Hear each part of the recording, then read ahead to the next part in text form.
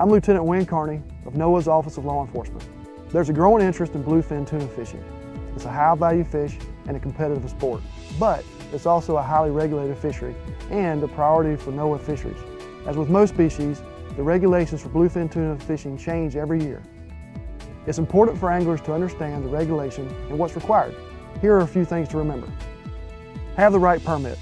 Whether you're recreational fishing, commercial fishing, or charter fishing, you need to know which permit you're required to have.